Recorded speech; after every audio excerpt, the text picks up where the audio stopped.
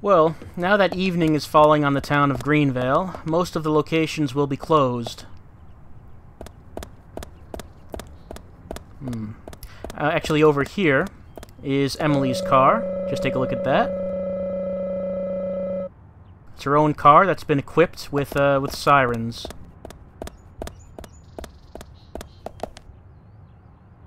So there's not too much else for us to do except go back to the hotel and have a nap for tomorrow. But, well, actually, it looks like George is at home.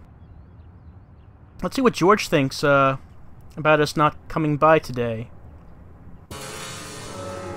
I'm sure he'll be happy to hear all about all the stuff we've been doing today, especially after he didn't want us to actually get to know the town and meet the people.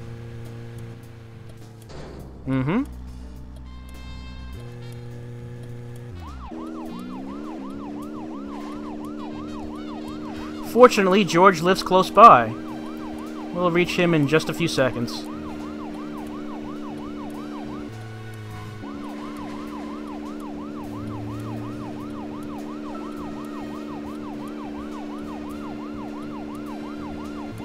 Here he is.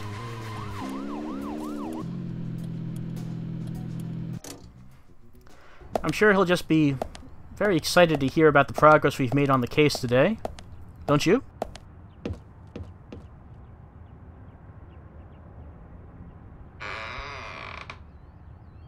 Huh?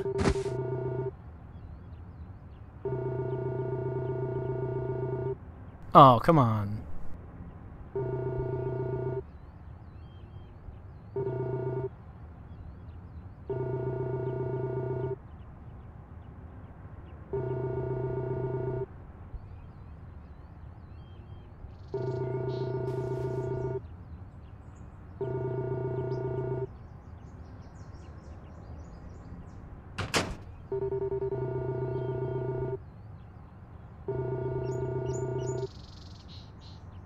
George is not the most sociable fellow outside of the office.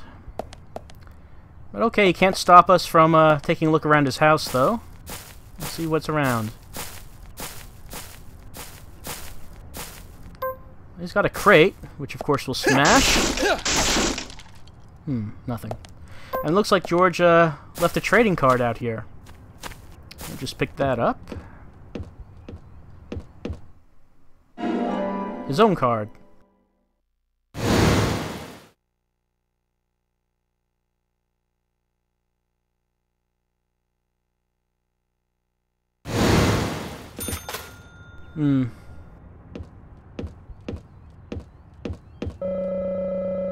It doesn't seem like Georgia takes very good care of his house.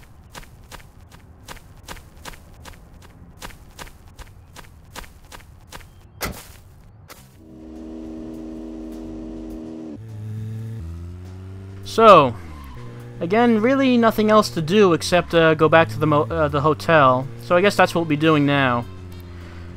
We'll get an early night's sleep, and then wake up tomorrow and head straight over to the police station and just see what they have to say, what they've dug up, and compare it with what we've found today.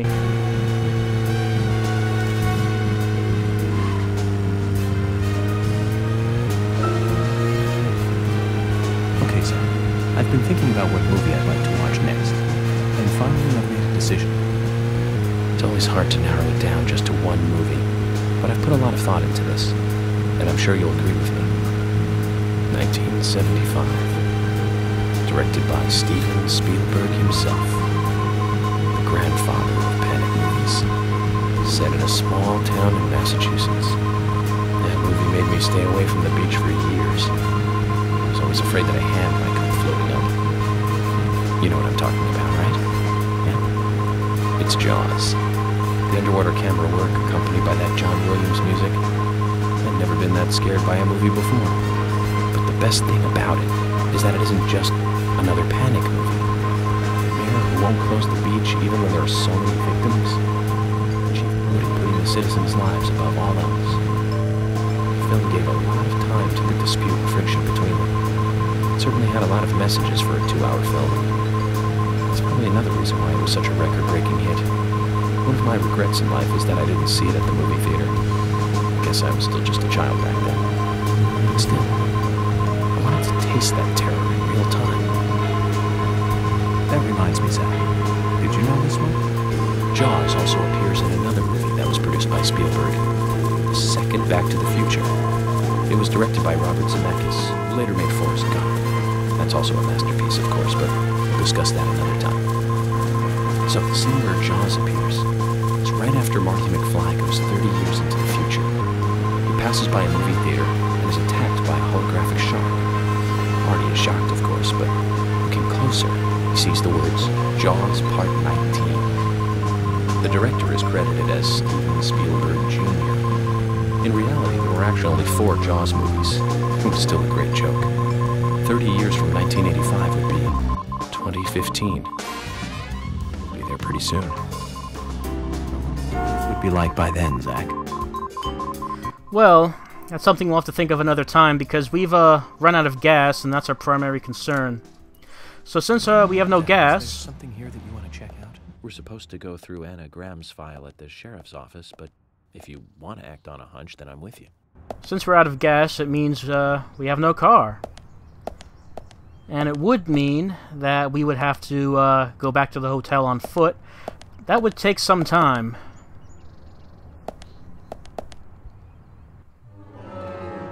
Fortunately, we have another option. We picked up a flare when we got this car.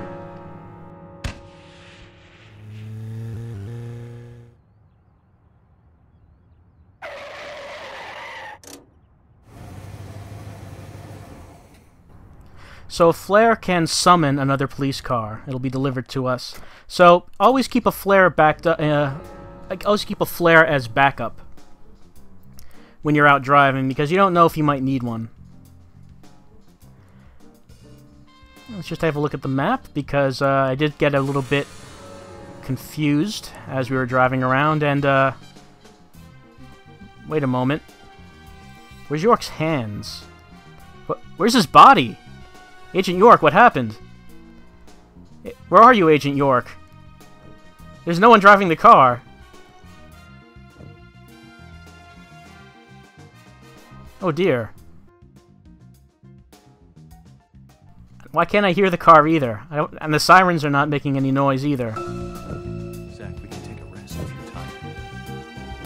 It's not really what I'm thinking about. I'm thinking about why you're invisible.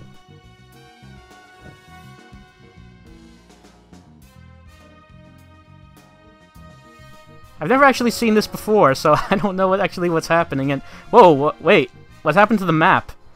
Greenville's disappearing.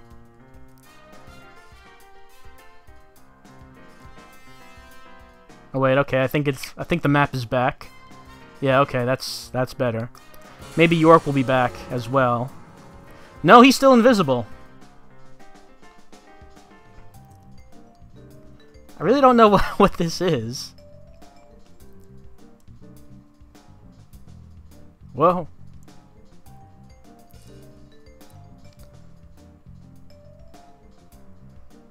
I hope York reappears when he gets out of the car. I don't know why he's invisible.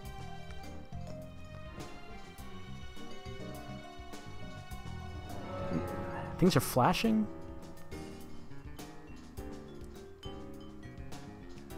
In any case, what I wanted to bring up before York turned invisible was that it can easily happen that you what's with the flashing? It can easily happen that you can get kind of lost driving around Greenville. And the map is not that much of a help. It's kind of difficult to navigate using the map, so it is better to have an external map, perhaps one that you've gotten online. Yep, no noise, no sirens. It is better to have a map on your computer that you can reference to when you are driving around in Greenville, since the in-game map is difficult to use, since you can't really zoom out, so you can't see too much of the map at once.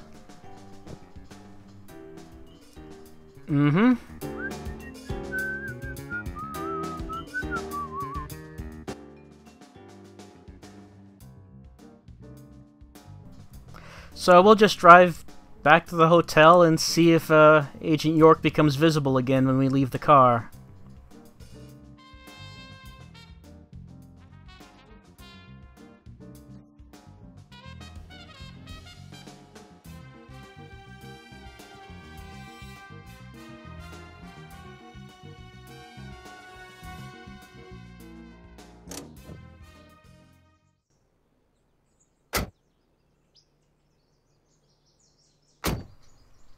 Oh, you're back. Okay, so I don't know why that happened, but it looks like it's fixed now, I guess. Alright. As far as I know, there's nothing special about a car you get with a flare. It should be the same as any other car. And here we are back at the hotel where we started, and Polly is still standing there. For hours, days, weeks, years, Polly stands there alone, in silent vigil, waiting for someone to come to her hotel to rent a room, or perhaps buy a fishing pole and bait. No one to talk to, no one to be with.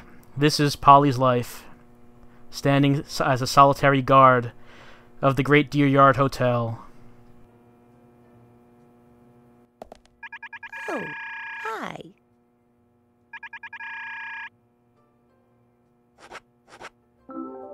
Since we used our flare, we should buy some new ones, since, as I said, you never know when they'll come in handy.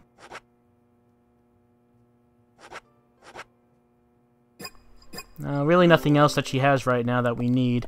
So all we can do right now is just go to bed, get up tomorrow, and head over to the police station and see what George and Emily have in store.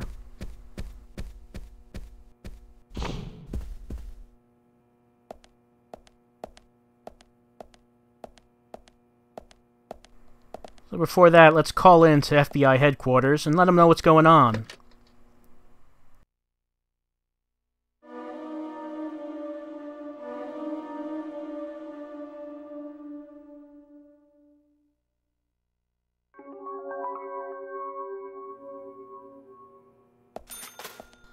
Since it's, I think it was 7 p.m., we'll just sleep for as long as possible. Right, it's 7:16. We'll go for the long sleep and wake up 7:16 in the morning. And I'll see you next time.